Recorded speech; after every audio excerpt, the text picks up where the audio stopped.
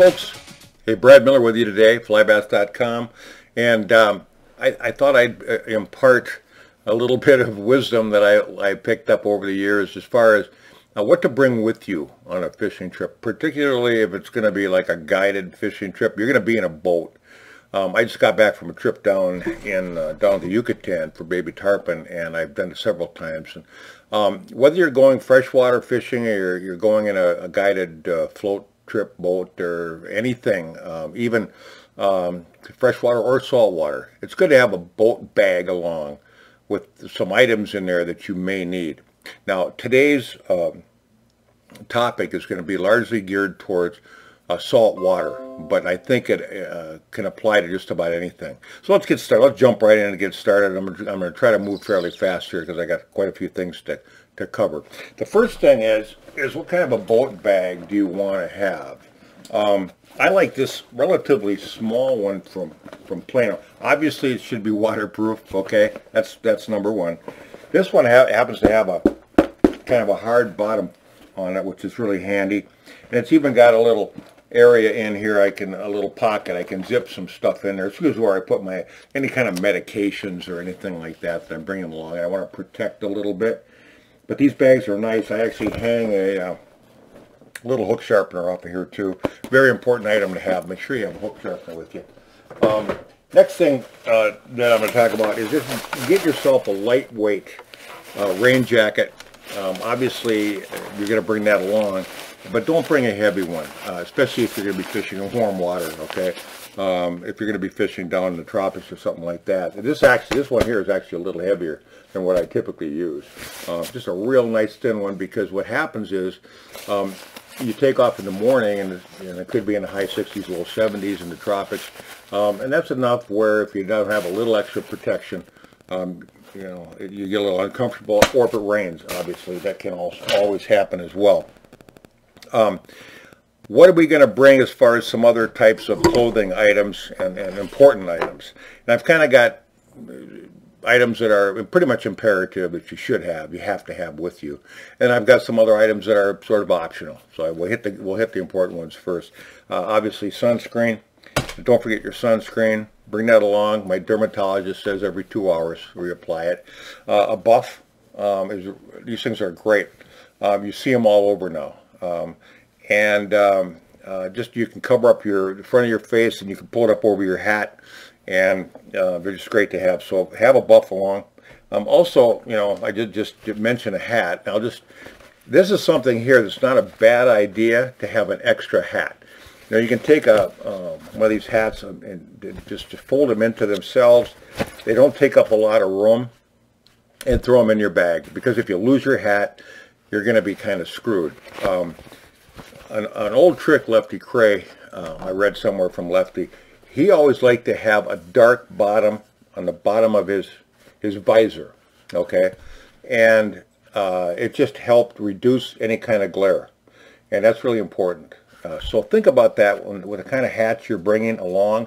Try to make sure that you have a kind of a dark visor on the underside, okay? Doesn't matter on top, of course, but the underside. But not a bad idea sometimes to have an extra hat with you, okay? Don't forget a hat. Now, here's something else that I like. Okay, these are called a strippies. Okay, and you take them and you put them on like that. Okay, these are your rod, what I call your rod hand. Your stripping hand. You're going to be running the line through there if you're fly fishing, and if you're fly fishing, it's a potential you can get a line cut, especially in the crease areas of your fingers here or here. And once you get a line cut, it's going to be very sensitive. They're going to hurt. So either put the protection on after you get a line cut, or put them on before you get a line cut, and you'll be happy that you did. But yeah, these strippies are just great. They're leather. They're really tough, and they work very well. So I bring along the strippies. How about tools? Okay, my number one tool, and if you've followed me at all, you know that I'm a big proponent of mitten scissor clamp. And the mitten scissor clamp is several tools in one. Okay, you can bring a line cutter, you can bring a pliers, you can bring several different tools to do what this thing will do in one tool. For example, I also bring along this guy here, just in case I need a little bit heavier duty pliers. I don't use this hardly ever, but I've got it in the bag. And it's got a cutter on it, a crimper, and it's basically a fishing pliers, okay? Handy to have. You can strap it on and so on and so forth. I don't use this, but I have it available just in case. But again, if I've got this and I want to cut line, I want to crimp line, let's say I want to hold on to something. The mitten scissor clamp does it. This mitten scissor clamp, by the way, as you can see, has a spike in it there, and that goes right into that little hole. So if you've got glue in the eye of a fly, or if you've got a paint in a jig or something like that, you can pop it right out of there real quick and easy. This happens to be a 7-inch mitten scissor clamp, and that's the handiest all-around size. They also come in 5.5-inch, and I have a few 8-inch, but they're getting harder and harder to find. So a mitten scissor clamp, great thing to have. I also carry a small wire cutters. Okay, why wire cutters? First of all, I'm not going to use my mitten scissor clamp to cut wire. I'm just not. I'll wreck it. This is a surgical tool, and you have to be careful. The scissors are razor sharp on this, so great for cutting monofilament line and Dacron, but don't cut wire with it. Cutting, if you do have need for wire, let's say you're in the Caribbean, you're going after sharks or barracuda or something like that, toothy critters, northern pike, muskie, stuff like that. You might use a wire leader, so you can use this to cut some wire. But most important reason to have a wire cutter is if you get a hook buried into you somewhere and you can't back it out of there, okay, and it's stuck in there. A lot of times what we'll do is we'll go ahead and we'll push it through so that the end of the hook with the barb, we can take the wire cutter and just cut the hook off, okay, and then we can back it out once we got the barb off, or just pin, you can also pinch the barb and try it that way. But sometimes you just need to cut some wire. Wire cutter is a good thing to have. I also carry a Swiss Army knife in here. Multi-tools. You have to do some surgical repair of your reel or rod or something like that in the boat, screwdrivers, scissors, all kinds of different great things on these Swiss Army knives. So I've got that available, and it's a good thing to have along, just in case. I don't use it very often, but if I need it, I've got it, okay? All right, now, obviously, sunglasses, get yourself some good high-quality sunglasses. This is probably the other item that I would suggest maybe having a duplicate of in the boat, in your bag. It may be the duplicate pair is a less expensive pair of polarized that you got laying around. Put them in a Ziploc or something and throw them in the bag, because if you lose or you break your sunglasses, it's really going to be tough, because a lot of fishing is sight fishing, especially in saltwater, bonefish, tarpon, stuff like that. You got to be able to see those fish to be able to put the fly where it needs to be, or the lure. And whether it's freshwater or not, it's just good to have eye protection. If people are throwing flies around and jigs and whatever else, it's just great to protect your eyes, period. So not a bad idea to have an extra set of sunglasses. Extra set of sunglasses, extra set of hats are probably the two main things I'd double up on if I had to. Okay, now here are some other items. Obviously, you're going to bring a phone. You're going to bring a camera. I like to bring my little waterproof camera for taking videos mainly, because it's got a really good microphone on it. So, and if I drop it in the water and whatever, it's good to 30 feet. So that helps too. If if it's raining out, I don't get my phone wet, I can use this puppy. So it's nice sometimes to have a little extra camera with you, provided they're waterproof. Okay. I never go anywhere typically without WD-40. Okay, I've got this in my bag, and I don't use it that much, but I use it quite a bit, and I think we all know how fantastic WD-40 is. So I carry, you don't have to carry a can this big. By the way, also put this stuff in a plastic bag, just because obviously you know what can happen if they open up. Same thing with this stuff. I've got a little bag here, and I've got some line coating for fly fishing. I've got some line coating for the fly line. If it gets, if you're having problems shooting that line out, or the line doesn't seem to be doing what you want, you can coat the line out there and take care of it that way. And I never go anywhere without super glue. All right. And there are so many uses for super glue. I'm not going to get into it, but I will show you this. I've got a little scar there just above my eye, and I cut myself a while back. And we didn't have butterfly bandages, but we had super glue. So we just sort of pinched it together, put some super glue on there, kept it closed for about 5-10 seconds.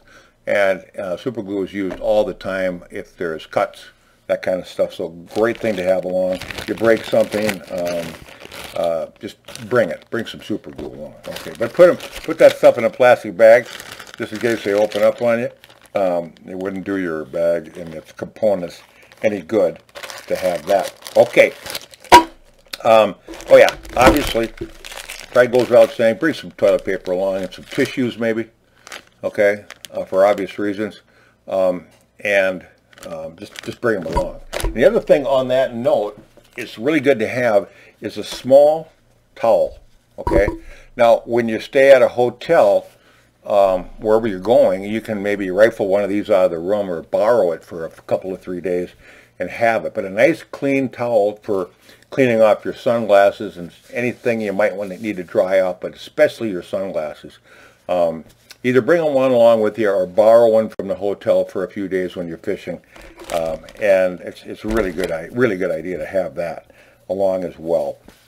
And the last piece of kind of cleaning equipment, I got this from United Airlines here, and it's just 70% isopropyl alcohol, for wiping and sanitizing. But what I use it for is cleaning off my sunglasses, because you're going to be cruising along, you're going to get salt water spray on your sunglasses or any kind of water spray. You just got done putting on some lotion and you got it on your sunglasses, and all of a sudden you got smears and everything on your sunglasses. And nothing takes that stuff off there better than this kind of thing. You can also go to the drugstore and buy these little boxes of these glass cleaner, which are the same thing as this. It's 70% isopropyl alcohol. It'll take off any kind of grease that you have on your sunglasses. Very important to have, because there's nothing like having nice, clean, clear sunglasses, because you got to be able to see what's going on out there, especially. Okay, we talked about just a little bit about medication. Obviously, bring along any type of prescription medication that you might need or want to use out there if you got a problem. But I just take one of these canisters that I had laying around, and I filled it full of a bunch of different things that I thought I might need. Tums. I've got some anti-inflammatory, Aleve, Advil kind of stuff in there, and I've even got a small little tab of Imodium here. Kind of hard to see, but Imodium, for those of you that don't know, Imodium is an anti-diarrhea situation. Now, I just got back from Mexico, and we didn't have any problems, but those problems can arise. And if you're out in the boat and you don't want it to totally ruin your whole day, it's a good idea to have some Imodium with you to kind of settle things down a little bit. And then a couple other things too that are not necessarily imperative to have, but I bring along because they don't take up too much room. It's kind of like what if kind of stuff. I carry just a little flashlight thing that goes on the lid of my hat. Okay, you check this stuff out before your trip too. Make sure they work. That's helpful. But you're going to be out fishing during the day many times, but sometimes you're going to be coming in late and you might need some light, or you have a problem with the boat and you wind up on a deserted mangrove infested island somewhere in the Caribbean. Might not be a bad idea to have some light, and I always carry a lighter with me too. I don't smoke, but I always carry a lighter just in case I need to make a fire or I need to heat something up, like this glue that I have for replacing. I bring along some extra tip tops for my rod. rods, I build rods so, you know, if you have a problem and if you were to break the tip, just the very tip section, the tip top broke, you can put on a new tip top. And again, this is real optional, because in most cases when you're fishing, especially fly fishing, you're going to break the rod somewhere else. Believe me, it happens on just about every trip I go to, for tarpon, especially tarpon.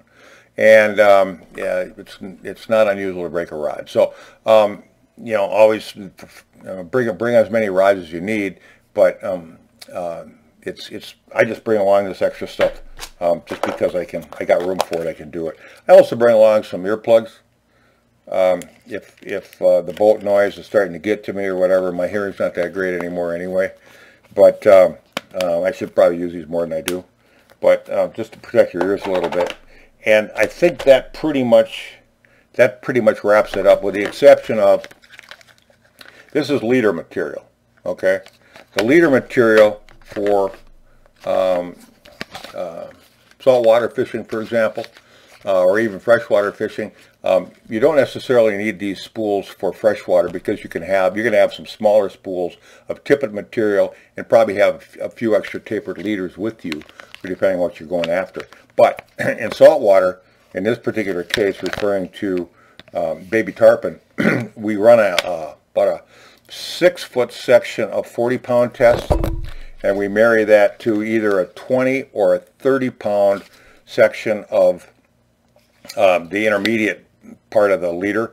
And then the shock tippet, which is the very last part of the leader in saltwater fishing. The shock tippet is also 40 for baby tarpon. For giant tarpon would be 50, 60-pound test, sometimes 80. So that pretty much covers the whole thing. I hope you guys have an opportunity to get down to the tropics and do some fishing. And I hope you've enjoyed this and put some of it to use. And if you need any more information, you can go to my website, flybass.com, and send me an email from there, and I'll be happy to answer any questions. So, hey, Brad Miller signing off, flybass.com. Be safe, take care, and have fun. See you later.